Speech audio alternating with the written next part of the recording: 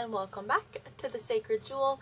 My name is Jewel and we are a spiritual community growing together while on our sacred journeys. So today, upon request, we are going to go deep into information and history about the Reptilians, specifically Draconians, and how they relate to the Anunnaki Starseeds. So this whole video was inspired by one of you beautiful, lovely people requesting to talk more in depth about my previous reptilian video where I talked about the good and the bad.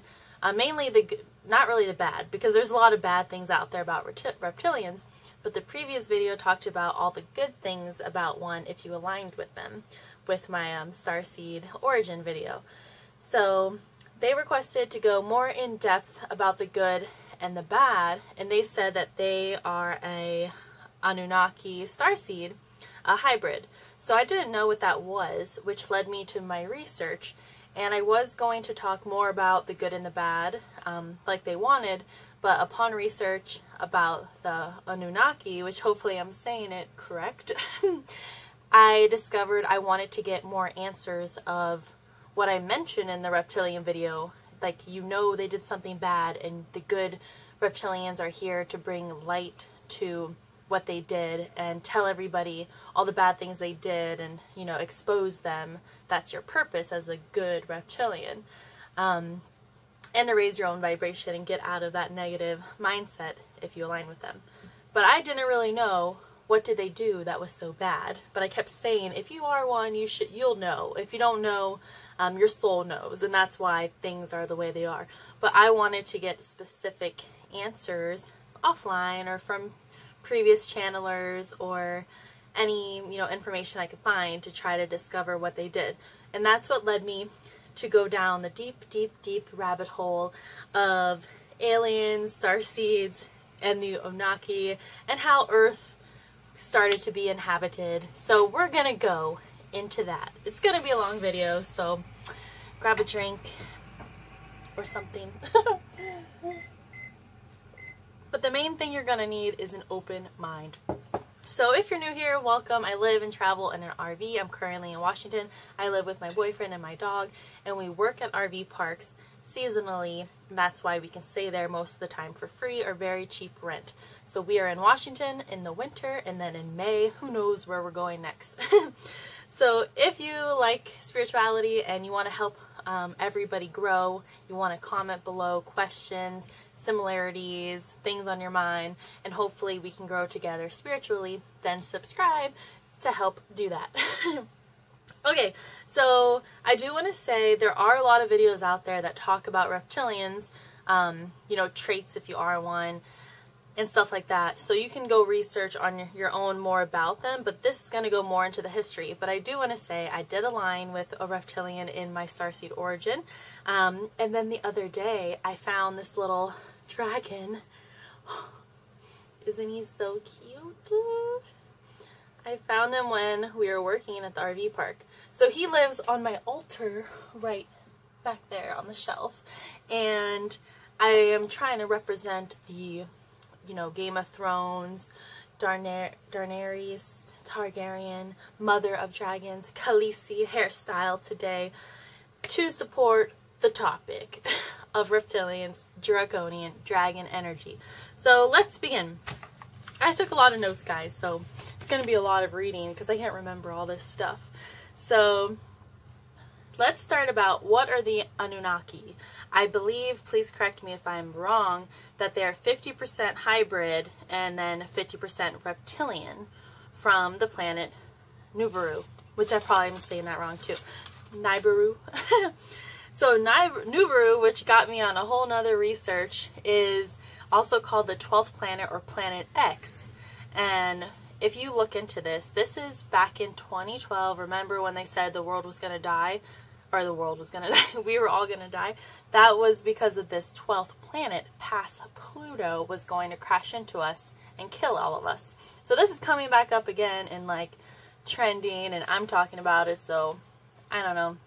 You can look into that. That's a whole nother topic. But this is where the Anunnaki came from. And they say that their planet collided with another planet in our solar system, which was called Maldek, I'll put the name here, which created Earth. So by their planet and this other planet, Maldek, colliding is what created planet Earth. I just saw that online, so I thought I would share. So let's keep going. It's said that the Anunnaki are the ones who originally colonized Earth. So we're going to go into that. So what they wanted to do, they decided to go to Earth with the intention of mining gold. So after it was created by the planets colliding, they wanted to go to Earth, be the first ones there to find gold and minerals, and to start a small idealistic colony on Earth, which is now known as, or they're called the Sumerians. So this is all new stuff I'm reading about, but there's a lot of videos out there, and you probably know all this stuff too, but I'm just sharing the info I found in my casual, laid-back demeanor that's hopefully easily understandable by you guys. So they're saying they started that colony of the Sumerians. Okay, so on the way to Earth, they colonized planets along the way, including which are in the Orion solar system, in the need of a workforce. So not in the Orion solar system, on the way to Earth, they started creating beings to help them when they get to Earth, because they're going to need people to help, you know, get the gold and mining. So through genetic manipulation and vitro fertilization, they upgraded the genus of Homo to sapien quality. So that's basically saying when Earth was created, I don't want to talk about how the Homo genus got there. That's another topic, I guess. But they're saying that the Anunnaki starseeds went there, and through fertilization and, you know, playing around with the genetics, they upgraded the monkeys to become human sapiens, Homo sapiens. Okay, so then they want to say we have inherited their culture of violence and vengeance in our DNA, in our engineered DNA, since they're saying they created that colony. And Draconians, Reptilians, they're all about, you know, taking over land and all this stuff. But let's get to that first. Okay, so they have influenced every aspect of human life. For example, I thought this was pretty cool. Since they helped, you know, colonize some other Orion colonies, the Orions went on to teach Native Americans and Egyptians. The Palladians taught the northern people. Reptilians taught Mayans. Arcturians taught the Hindu societies, and the Iridarians, I still can't pronounce that, and somebody told me how. This is a planet I'm from, which I've confirmed. If you look at my previous video that I just recorded today, I'll link it above. It tells you how to read both of your charts together to narrow down your true home planet, and that is how I discovered I'm from Iridanian Epsilon. I can't even say my home planet. How embarrassing. But they advanced the Spanish people, which I thought was very weird because I am half Cuban. Okay, so let's continue.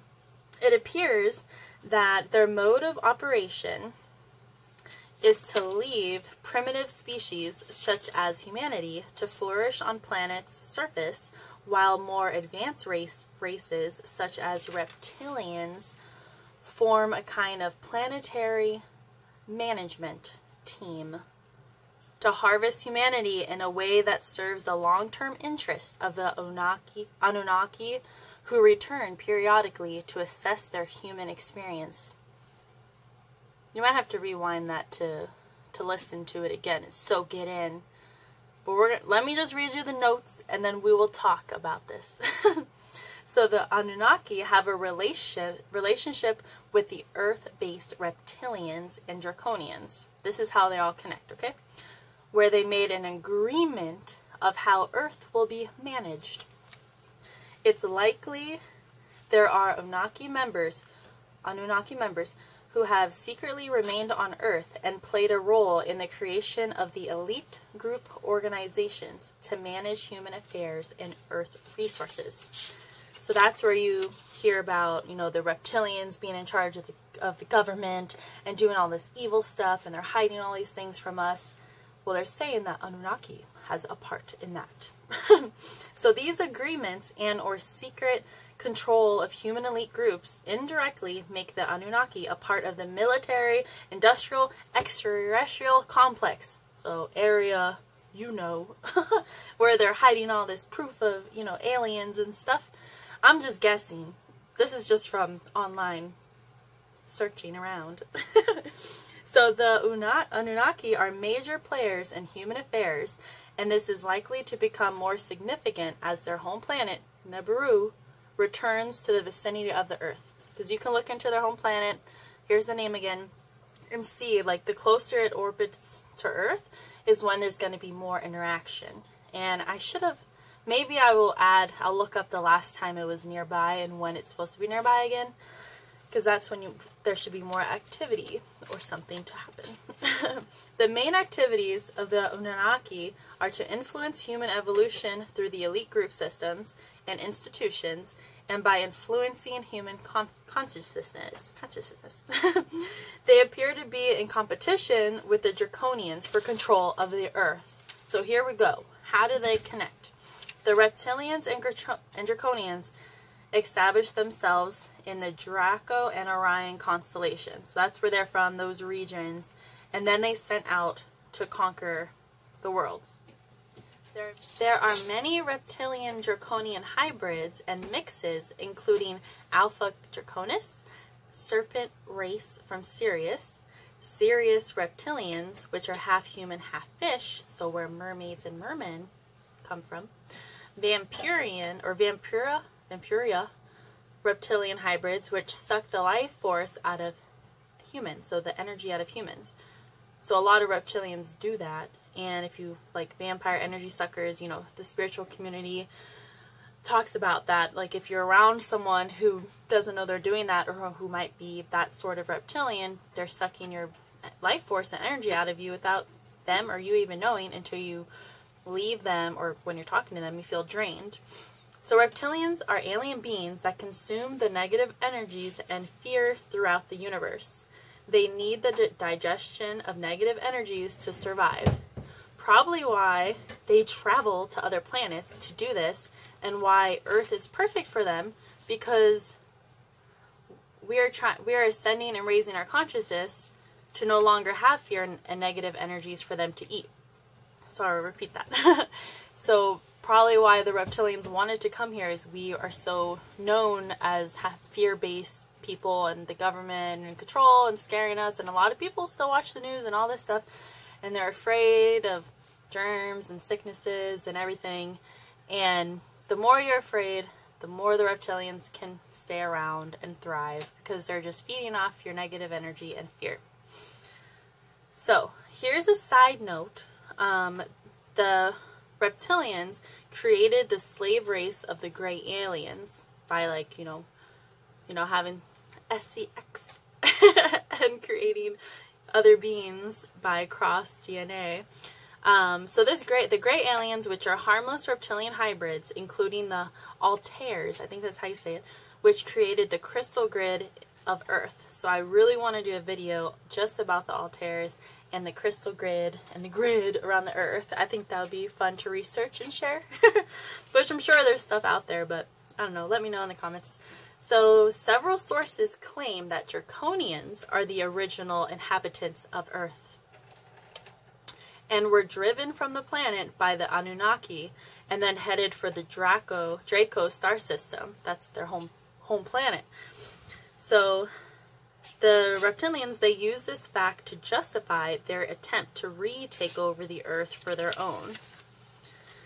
Maybe this is when the agreement took place, as mentioned previously. So maybe after the planets collided and created Earth, based on the research, the reptilians were already out in the universe trying to conquer all the planets, and they discovered Earth. Maybe they got there first, and then the Anunnaki came and colonized it, saw the reptilian Draconians, and said, you guys gotta leave. We're gonna be here to do this with the humans, and we need the mining. Let's have an agreement that you can come back later, manage the humans that we created, but then watch. Listen, Linda. So it is said that the Draconian race created the dinosaurs, because that's where you get the reptiles and dinosaurs. Then it was agreed by universal councils that there was time for new life to blossom on Earth, but that reptiles could remain in smaller forms. And they say birds are still like the original form of dinosaurs. But I'm sure a lot of the big birds have been shrunken down too.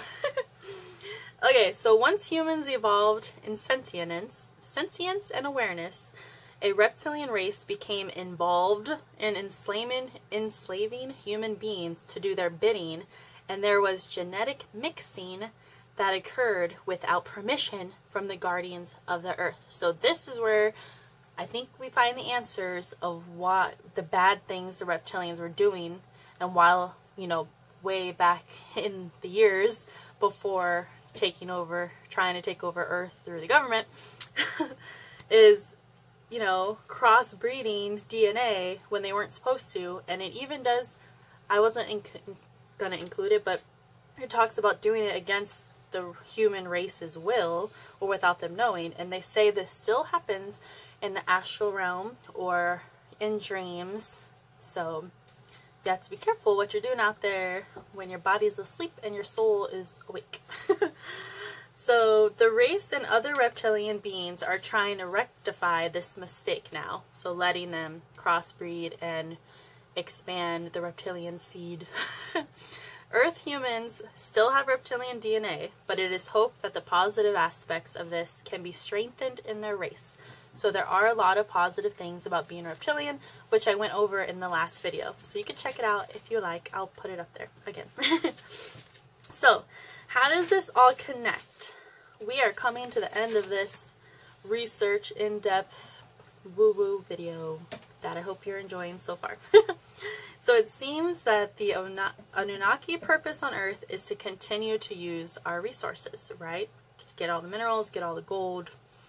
And the Draconian reptilians to continue to feed off of our negative energies. While both the Anunnaki and reptilian Draconians to manage Earth to continue its survival, to keep pursuing this purpose, while continuing to mix races to ensure their race lives on. That's what I'm getting out of this. And then I had this huge, probably really weird connection between all of this. So if it's said that the reptilians and draconians rule our government and are in the control of making all the decisions to manage, you know, the whole world, you know, all the people in charge, then, and if the Anunnaki created the Sumerians, which took place in Mesopotamia, which is now called Iraq, is where Iraq is located, then were they, back in the day in all the wars with Iraq, was that them trying, like, in competition to take over, you know, this, you know, the United States or the world? Was that them fighting back then, you know, in control of causing all of that? Makes you wonder, doesn't it? So that was like everything I got from my research. And it seems a little bit all over the place, but there was a lot of info to get out there to you guys about the topic. So I don't know if this is what the special person who requested more in depth, if this is what you were looking for, because there are similar things out there about everything I just talked about, but maybe it did help a little bit. You already know all the good things that you can be doing as a reptilian. Everyone knows all the bad things, but this is a little bit more in depth with the history, and hopefully that was fun for you guys. So thanks for watching. Please subscribe, and I think the next video, going in order of the requests, will either be a card reading. Ooh, haven't done that in a while. Or, oops, sorry, one moment. Or it's going to be, oh yeah, it's going to be either a card reading or where we use your birth chart to determine the markings of your psychic abilities and maybe some hidden talents that you have that you don't know you have. So how to locate those degrees and how to do it yourself in a chart without having to pay someone. You can pay someone, of course. I'm not saying don't spend money on people who, you know, have done this for years and years. But if you want to try out a free one, or you want to, learn yourself, then that will be one of the next coming videos. Thanks for watching, guys. Have a great day and see you next time. Bye.